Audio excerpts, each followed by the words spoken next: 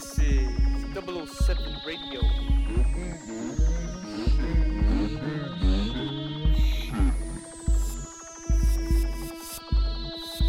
Strap yourself in, because we'll be going on a ride deep to the heart of Earth's mysteries. So right now I'm with Alan Green, author, editor of The Sync Books. His websites are allthehappycreatures.com and thesyncbook.com. So what I would like to ask you is, would you describe The Sync Book to me and a little bit more about synchro mysticism? Sure. Well, synchro mysticism is just sort of it's a term that was coined by Jake Kotza back in, somewhere around like 2003, 2004. And he's a guy who was heavy into 9/11 conspiracies. And as he was going down these different rabbit holes, he starts noticing all these connections. And then he comes up with this idea that he noticed all these esoteric elements and synchronicities within the events of 9/11. And he starts to notice this bigger pattern. So he called 9/11 the 9/11 mega ritual.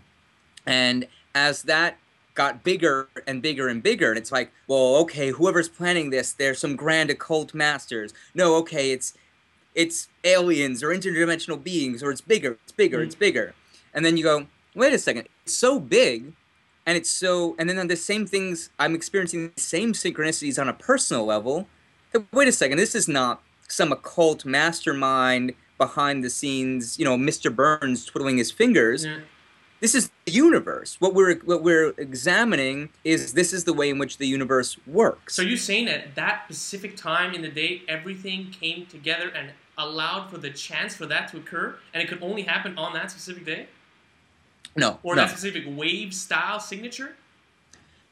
Sure. I guess, the answer I'm constantly, it's a nuanced position. I hope I can make it clear. The answer is both. A-N-D. Yeah. A-N-D, always. The answer is that, of course, there's a human element. I'm not a solipsist. I don't think, okay, we envision something and therefore thousands of people die, but it's okay because it's for our enlightenment and yay. No, it doesn't work like that. Horrible thing happened, and there is a human element. Whoever, if you want to go the official mainstream story that 19 hijackers crashed those planes, well, those are 19 human beings who planned something. If you want to go the conspiracy route, that it was George Bush or the Illuminati or et cetera, probably more likely that it was some sort of intelligence agency or a government plot. I believe that it was not 19 terrorist hijackers. But I hope that you have the right to believe that in your country. Oh, fuck. I don't know. You can swear all you want, my friend. Yeah. Basically, I grew up in the United States. We used to always say, growing up, people would say, like, oh, can I, whatever. And people go, sure, it's a free country. No one says that anymore. Harsh. But that was a very common expression growing up. People would say, like, oh, do you mind if I smoke? Sure, it's a free country. Oh, do you mind if I whatever? Sure, it's a free country. No one says that. But to say, I hope I have the right, I hope everyone listening realizes they have the right. Don't let anyone ever tell you you don't have the right. That's the important thing. Don't let anyone ever make you feel like you don't have the right to believe something or to explore an idea. What we were talking about before we started recording was this idea of putting a question mark on things. It's okay to ask questions. It's actually ideal to ask questions. Even when you think you got it all figured out, sometimes it's important to remember you don't and to ask some questions. So that's basically where I'm going with this. It's like there was a point where I think a lot of us got into this idea of synchro mysticism was through examining 9/11 conspiracies, because most of us were about, in our early 20s. There's probably a few teenagers, early 20s, 30s, but young people who hadn't been incredibly politically active or worldly in a lot of ways, and then suddenly, boom, this is a major turning point. We're being told our whole life has changed. A lot of us, being told, you're supposed to go join the military and go to war, whatever it is. I grew up in New York. I'm still in New York. My prom was at the World Trade Center. So that was in 1998. So 3 years after my prom, boom, it's gone. These are things where I have a tangible connection to this experience. I almost feel it's like Gandalf came into your house and you were fertile. He's like, yeah, you're going. And he's like, I don't know if I want to. Yeah, you got thrusted the question right in your face. And if you met the question with some honest curiosity, it led you somewhere. So let's find out where it led you. Well, I think for a lot of us, it went in a similar direction. Now, I should make clear the ultimate answers, the conclusions that we come to might be different, but I think a lot of us went on a similar journey, which is where you start questioning everything, and so you question your government. There's a gentleman, Kevin Halcott, explained it pretty well. It's like when you're a child, you think your parents have all the answers and they control everything. Mm-hmm. And then you get a little bit older and you realize, no, actually my parents, they're just human beings. And then at some point you think it's the government. Okay, well, the government's actually the real power in this sort of thing. And then you reach another certain age and you go, no, it's not the government. It's, it's some global cabal of bankers and, secret societies or whatever it is. Okay, but someone got it figured out. And as you get older, you keep realizing, no, actually no one's got it figured out. So that's sort of where we come at this, is to say there's something so much weirder going on here than most people give it credit for, than most people are willing to even acknowledge. Even within the, I don't mean to take this in a conspiracy direction, but to say, like, I get asked to do a lot of interviews for conspiracy radio shows because there's some crossover here. And, these people think we've asked all the hard questions. We want to know the truth. It's called the truth movement. But you've learned very quickly they're not really looking for truth. They're looking for someone to blame. They want to point fingers at somebody to who's responsible. And what we're doing is also pointing fingers to say, hey, there's a phenomenon here. Please pay attention to it and at least factor it into your decisions. And now, it doesn't have to be if you're trying to find out who blew up the World Trade Center. It could be factor that into maybe how you approach your next art project, or how you treat your girlfriend, or your next Thanksgiving dinner with your family, or whatever it is. This phenomenon is there every moment, every day, as you're walking down the street, as you're sitting on the toilet bowl. You're constantly interacting with something that is a reflection of the inner and outer worlds. And if we don't at least factor this into these decisions, we're letting ourselves stay in an unconscious state. I'm not promising anyone enlightenment. I don't claim to be a guru or anything like that. What I'm talking about, though, is trying to take things that we don't recognize often enough and try and make some of these things conscious. Because I feel like if we're at least conscious of them, we have a little more control, a little more ability to navigate these things instead of letting them run roughshod over us and being surprised. And very often, when we're surprised, we get reactionary and we look for someone to blame. Mm-hmm. Hey, this is what they happened. tried to get us on. They tried to get us on the fact that we were surprised. But if you're aware of things, you start to become less and less surprised and more educated. And this is, I think, where you're going with this. And what I wanted to ask you was, there have been special people in the past. They have left us evidence. So how far does synchromysticism go back for you? How far have you traced it back? I think synchromysticism is a very ancient thing. It's just a new word for a very, very old thing. An early shaman walking through the jungles or the deserts or the tundra or whatever, trying to recognize signs and omens in his environment.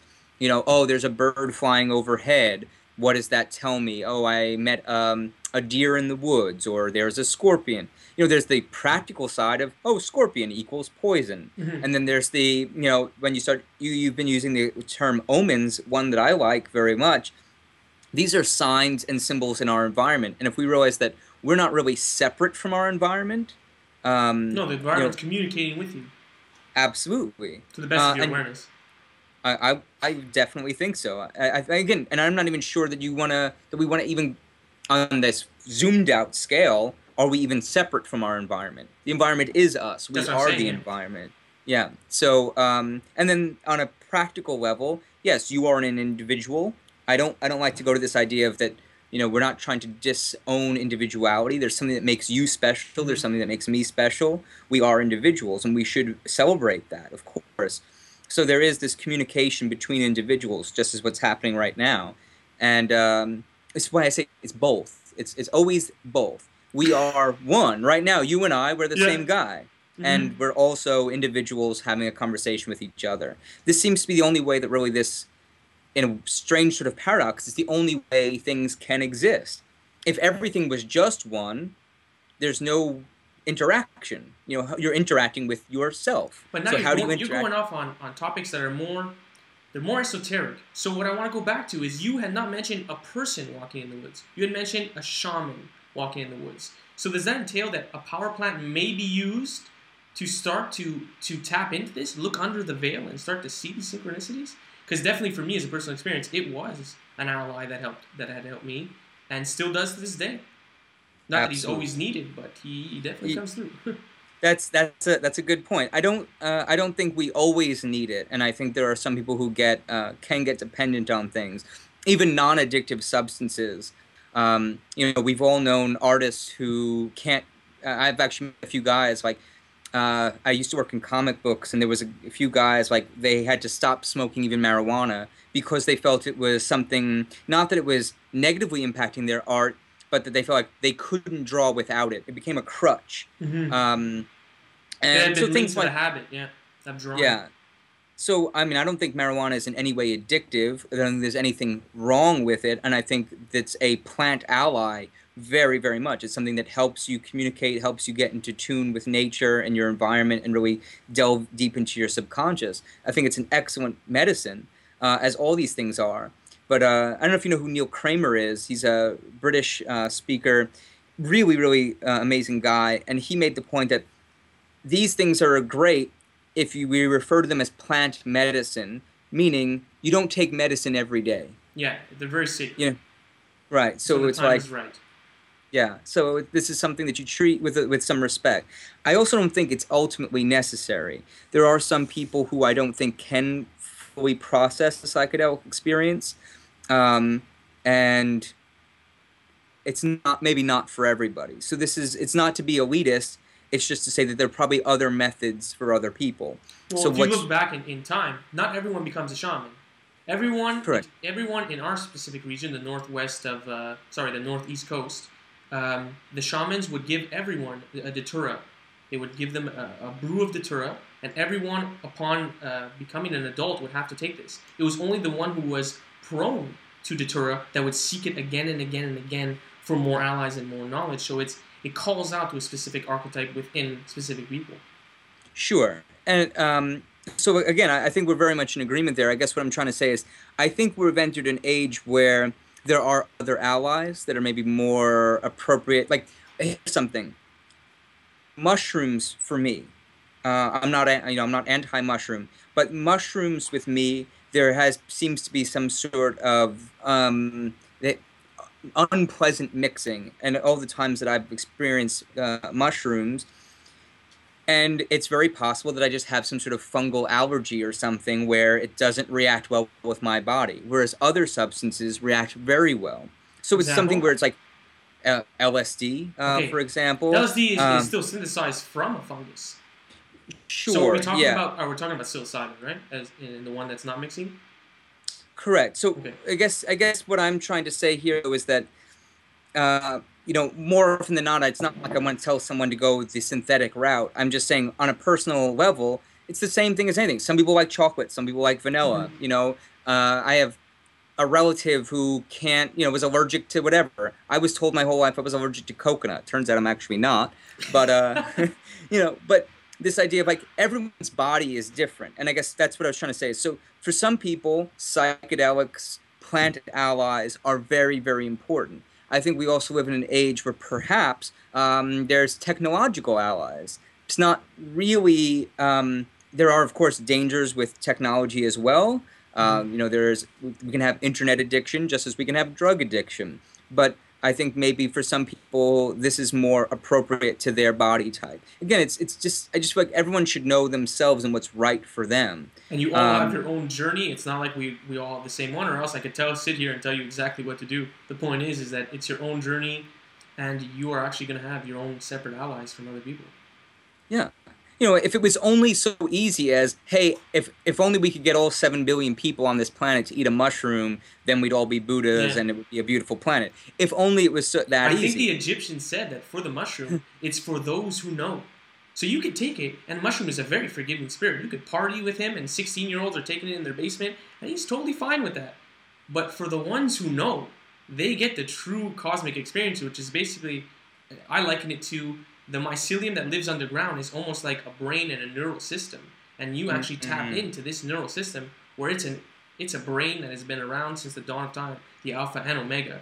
And he will give you information, and apparently he's from other stars. From what I experienced and what for other people experience, he may come from other stars. It was Terence McKenna who said he couldn't figure out if the mushroom was the alien or it was the device through which the aliens communicate. And I think it's an excellent question. Yeah, because what if it's on their planet and they're taking it too? Through entanglement, we would actually be connected to that wavelength of a mushroom. Yeah, I mean, ayahuasca, some scientists who had gone into the Amazon, Western scientists who had gone to the Amazon, when they were first studying ayahuasca, they wanted to coin it for Western medicine terms. They wanted to call it telepathine. Oh my God. That was, right? It was like, oh, we found this chemical compound that we're going to name after telepathy because that's what it seems to induce. Now, we take this same idea, is if it's a sort of telepathic inducing medicine, then of course it's a communication system. So should we get confused between what is actually the telephone? Is it a telephone or is it the alien? Is it just, what E.T. uses to phone home? Yeah. I don't know. I'm not trying. Well, did you know that E.T. came to Earth to pick mushrooms? The first scene is there with his family picking mushrooms. Yeah? Fucking Oh, guy. yeah. Oh, it's very clear. It's very clear. They got glowing magic mushrooms all around the spaceship. And his spaceship is even, of course, structured to look like that. Here's something. If anyone wants to look at this is we can get to some media stuff. Look at the movie poster to Muppets in Space. Oh my God. Okay. So in Muppets from Space or Muppets in Space, Gonzo discovers that he's actually an alien. Okay. And the tagline for the movie is the ultimate Muppet trip. And if you look at the movie poster, you see that Gonzo's being beamed aboard this saucer with these little dots on it and this beam of light coming down the center. Well, if you realize that beam of light is the stalk of the mushroom and the disc with the little dots on it is your Amanita cap. You think it's an Amanita cap? I think so, yeah. Okay. So it's funny that the mushroom, when it inspires people, they almost unintentionally or intentionally leave those symbols behind. Yeah. So basically, I believe that if it's about the Muppets, it's about a cartoon or like the Schtroumpfs or something. Smurfs for you guys, we call them Schtroumpfs here in Quebec, and I mean they live in Amanita muscarias.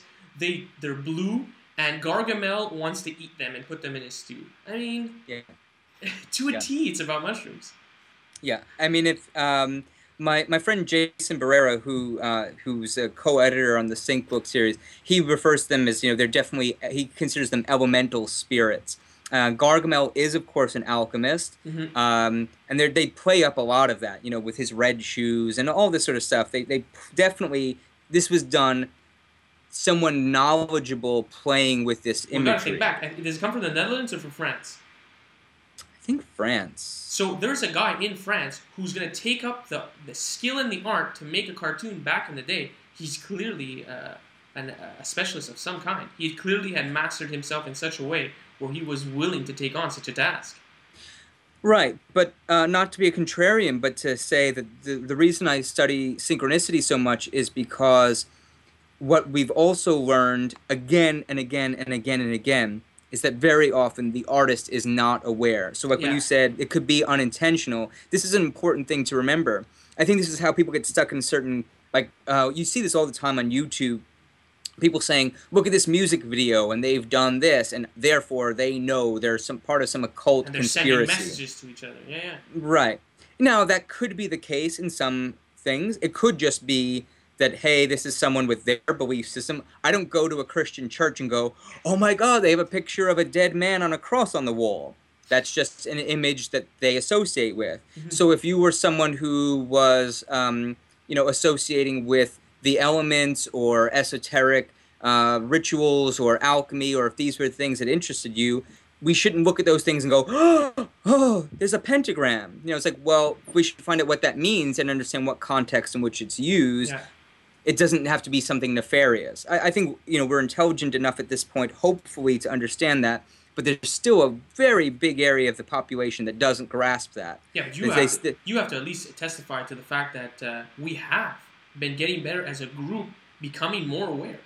At the beginning, there were certain people who thought they were aware and they were loudmouths, and then now they've learned that it's best just to be have a little bit of humility in it, because everyone's becoming a lot more aware.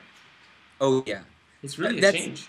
It really is. And the best thing to say is I don't know. This is the only thing that frustrates me. I'll listen to anyone's crazy theory or not crazy theory, but the only thing that really upsets me is someone says, I know. Let me tell you how it is. And particularly when there's the, I don't know what you guys have in Canada. Here in America, we have these quote-unquote patriot movement types that say, get up your guns and rise up against this. And it's like, it's just fomenting violence and reactionary things to basically prejudices or uneducated stances. That's not to say there aren't manipulative forces. I want to make that very clear. I'm not trying to, as I said to you before, it's not all puppets and rainbows. There are some dark things that happen, and we should be aware of those as well. There's an array of reactions that you could have to this, and they're trying to get you on the base one. And you can go higher than that. Get the other tones. Get the nicer ones, and you'll actually come out unscathed, unbruised. Yeah. So, when we talk about even, let's sit with art for a moment. The guy who made that poster for Muppets in Space or whatever it is, did this person realize that they were encoding a mushroom? Was this an intentional thing? Very possibly. Very, very possibly. We can look through Jim Henson's history. He is fully aware of esoteric signs and symbols. He's definitely played with psychedelic aspects. He was a very intelligent and informed person and incorporated this stuff into all his artwork. Is it possible that someone did that intentionally? Yes, very, very possible. But what synchronicity reminds us over and over and over again, and I can speak for myself as someone who has written for many years fictional stories and even doing artistic works, where I can go back and look at something a year later, 2 years later, 5 years later, and go, oh, wow, how did I know that? How did I fucking how know that? did I know that? Yeah. How did I know that? That's always the same reaction for me is when I look back. And it could be not even a month, but when you go back to the past, how the fuck did I know that? Yeah. And it's almost like you left messages for yourself in the past that, hey, I was actually doing all right. Yeah.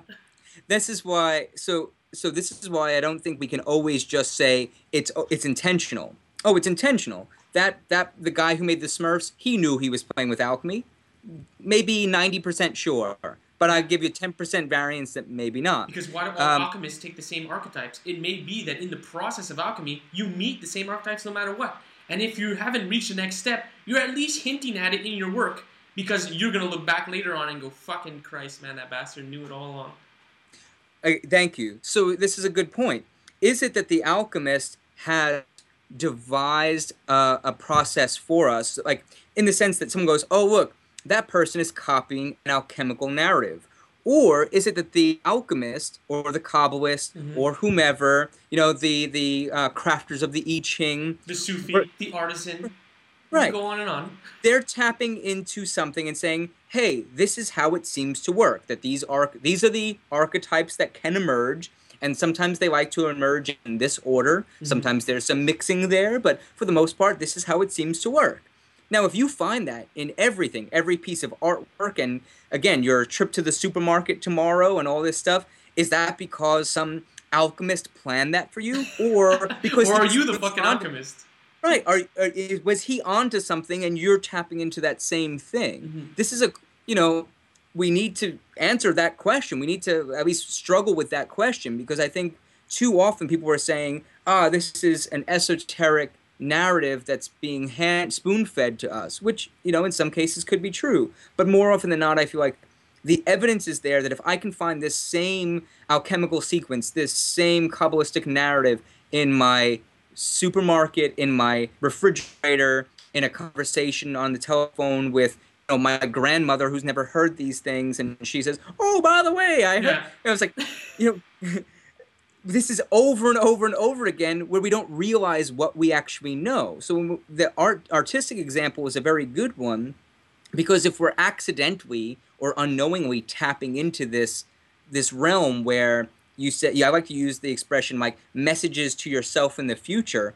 Maybe because this realm seems to have this it's a temporal phenomenon. It's like where it's not a linear, it's not linear time. It's just some sort of like moment of now where everything's here and you can kind of tap into this ether.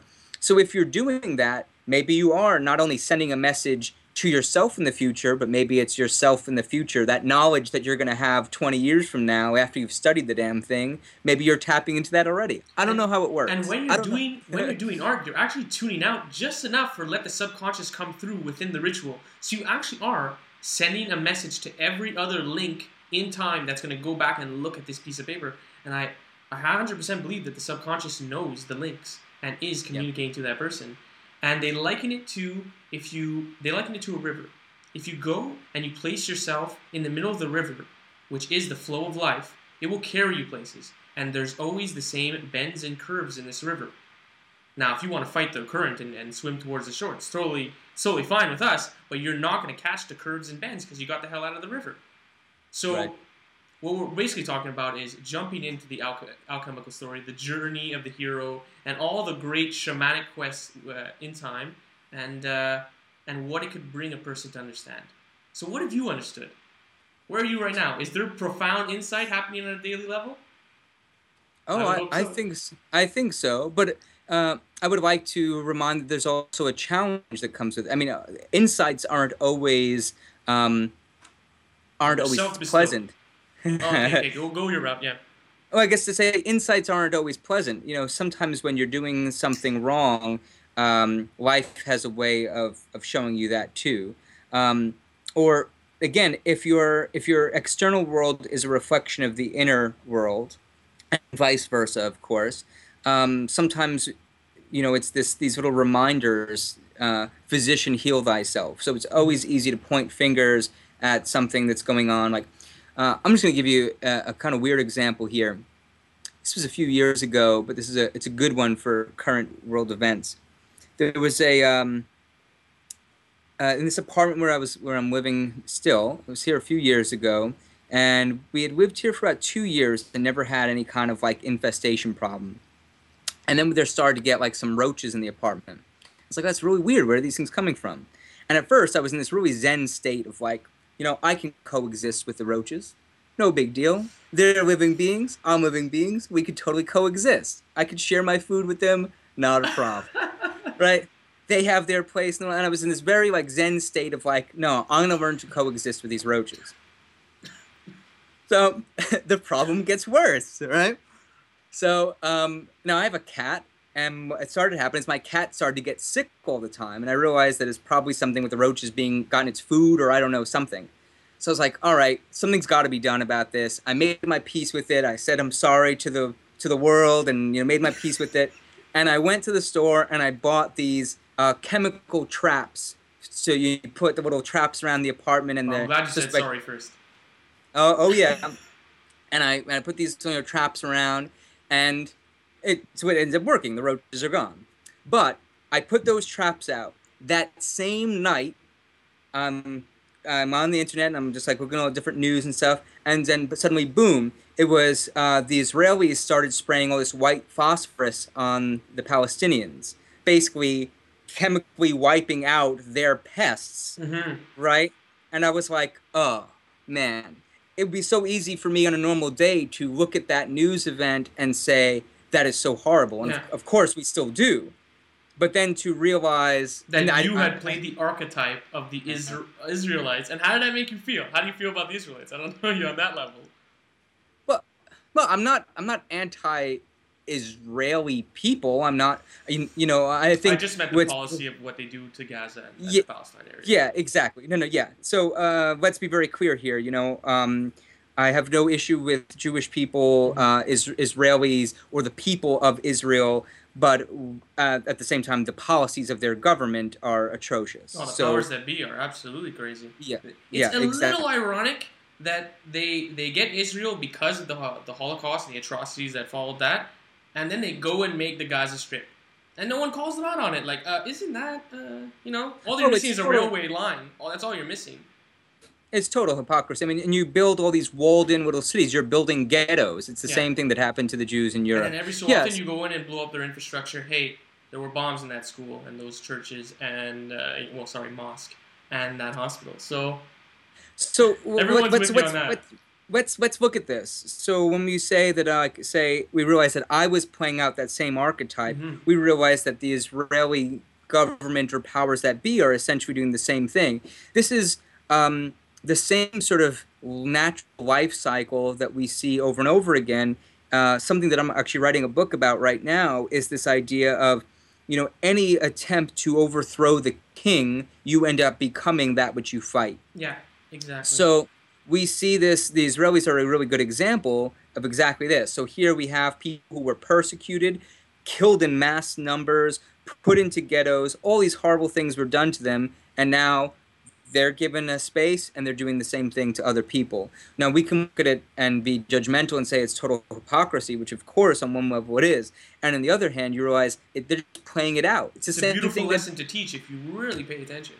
Right. I mean, how many, hippies from the 60s are now, corporate CEOs who like, oh, well, to fight the system, you got to work with the system. Yeah. You're becoming the thing that you hate. Now, to get real for a minute, And though, maybe is to you say, became the thing you hate because you understand it the most. yeah. So let's get real for a minute. Like, as young guys who we're trying to figure out, there's a lot of things I see in this world that I don't like. And I don't want to just get desensitized to them. I don't want to just accept them and go, oh, that's okay that people are being, At least I understand. murdered. Right.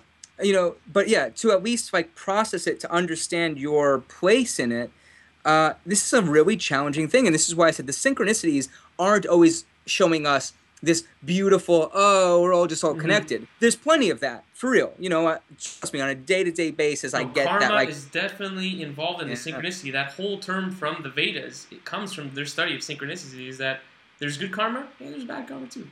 yeah. So sometimes it shows you things that you'd rather not be shown. That, oh, guess what? What I do, every action of mine has repercussions in this world, and there are things that you can't escape. There's the expression, an archetype that's not made conscious will reveal itself as fate. So there's the idea that if you try and suppress or ignore an archetype or an aspect of yourself as being dark or something we'd rather not deal with, you try and suppress it, it's going to come out anyway. And then you So call it it's- coincidences, which are actually synchronicities that you don't understand. Yeah. So it's better to be aware of them. Sometimes you can't, like you said, you can't always fight them. If you're in that stream, you can't always just swim upstream. Sometimes it's worth trying. I do think, we don't want to... It's interesting. We say sync, right? S-Y-N-C. And there's this idea of like sink as in like sinking. I think there are times where it's worth resisting certain things.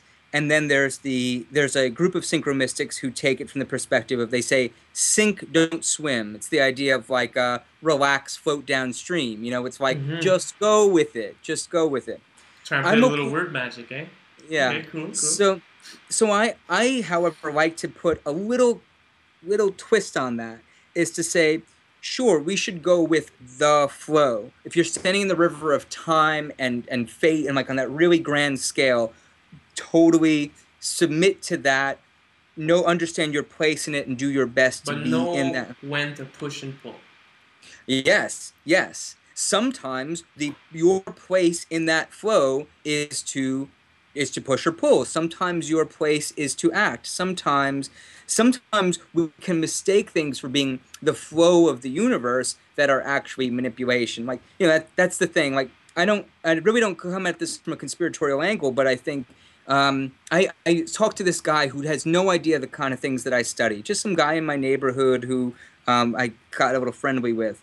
And he said to me one day, he said, "Oh, I was watching TV last night. I was watching wrestling." Okay, he's watching wrestling. I was okay.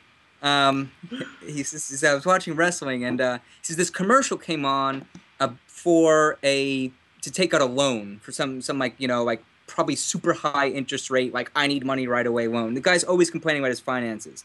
He says, and the commercial ended, and the same commercial came on a second time.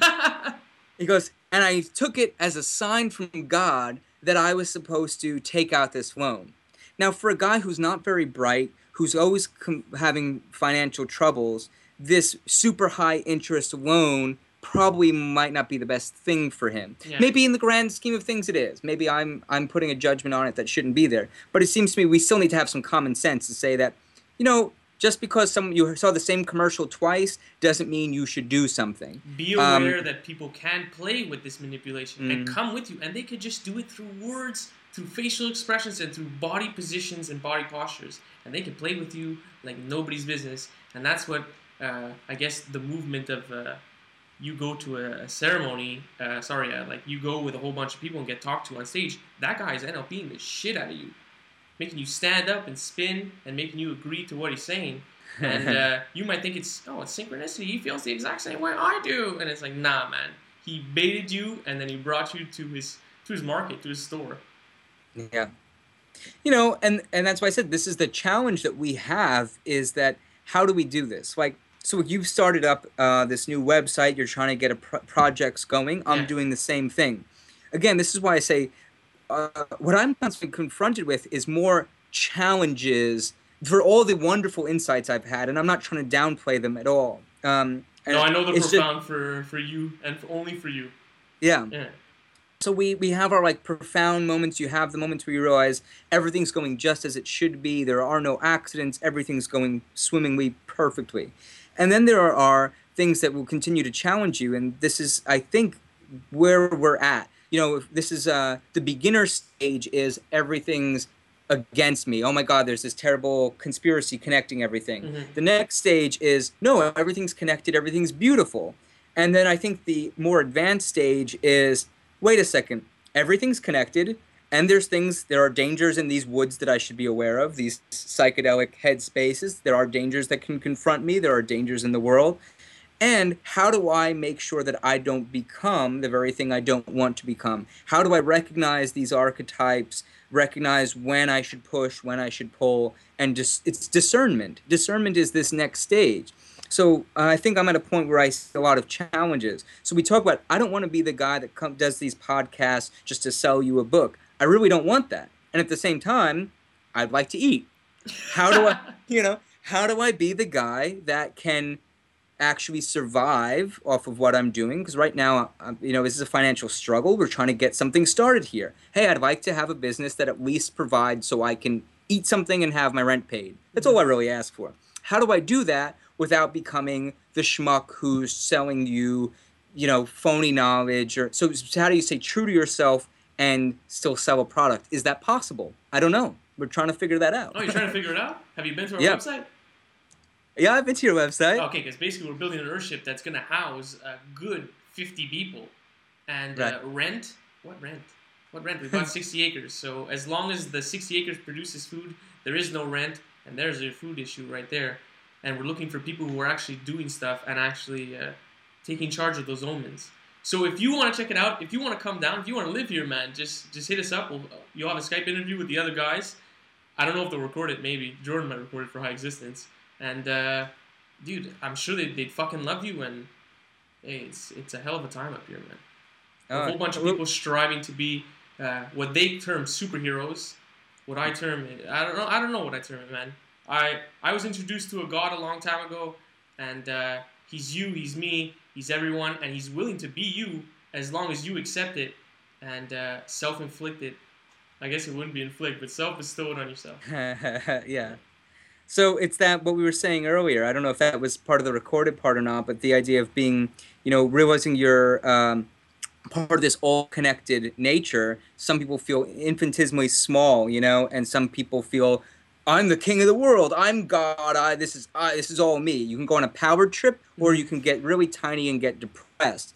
The important thing is to balance those two things out. It's to remain humble in your godliness. It's to understand that you have this power, that you are a very influential spirit on this earth that can do a lot to change things. And also to remain humble in that and recognize there's also 7 billion other people out there who are also incredibly important, have their place, and you should be respectful of what they do. It's that it's that true meaning of namaste. You know, it's like it gets thrown around as a sort of like new age catchphrase, but what that truly means is like I recognize there's a God within you. So it's to say that like I'm not going to mess with you. I want to respect you, and also I shouldn't let anyone step on me either because I also have a spark of divinity within me. So these are important things to realize. It's really hard to find that sweet spot, but we try and find that balance, I think. And who knows, man? Even someone who watches wrestling could teach you something.